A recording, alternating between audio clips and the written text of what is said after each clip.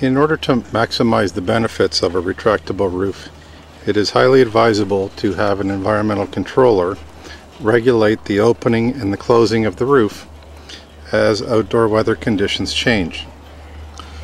This iGrow 1400 from Link 4 has special algorithms that have been developed to optimize the control of the retractable roof. The primary control of the roof is an outdoor surface temperature sensor. This is a black piece of steel that is above the roof that is exposed to the direct sunlight, to the wind, and to changes in air temperature. This black surface temperature sensor will determine when outdoor conditions are too cold, just right, or too hot. So for example, when the outdoor temperature is below 16 Celsius, the roof will close to protect the plants from the cold. When the outdoor conditions are above 16 Celsius, the roof will retract totally to expose the plants to the natural outdoor conditions. The plants will now receive higher light levels, direct exposure to infrared, UV, and full levels of PAR light, and will experience a higher transpiration rate. Once the outdoor temperatures get too hot, for example, you can see that the inside temperature is 29.8, but the outdoor surface temperature is 38.2. If the plants were outside right now, the transpiration rate would be too high, the leaf and soil temperature would be too high, and the plants would suffer from excessive transpiration.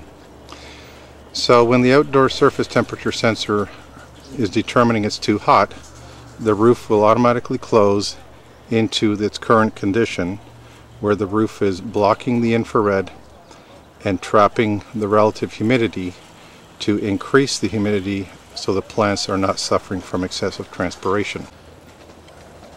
To monitor indoor conditions, there is an air temperature sensor and a relative humidity sensor that will monitor the inside environment. In addition, there is a black surface temperature sensor which is going to measure the temperature that the plants would be exposed to should the roof be retracted and should the plants be in full sun. This will help to regulate the indoor temperature and can be used for an alarm setting to trigger automatic alarms in the event that the inside temperature is excessive for a longer period of time. A soil temperature probe is in the soil in order to monitor the changes in soil temperature throughout the seasons. During the winter, we want to increase the soil temperature when conditions are cool, and so we will want as much exposure of the infrared radiation onto the soil in order to heat it up. However, conversely, in the summer, when the infrared radiation is high, the days are long, and air temperatures are warm, soil temperatures can become excessive. So by tracking the soil temperatures, we are ensuring that the operation of the roof system is going to optimize the soil temperatures. To prevent the plants from damage, a rain sensor and a wind sensor are installed up above the roof on the weather station.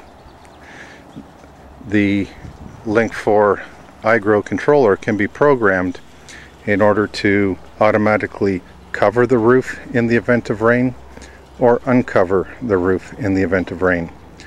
And the wind sensor can be programmed to automatically close the roof when windy conditions exist to protect the plants from excessive wind damage.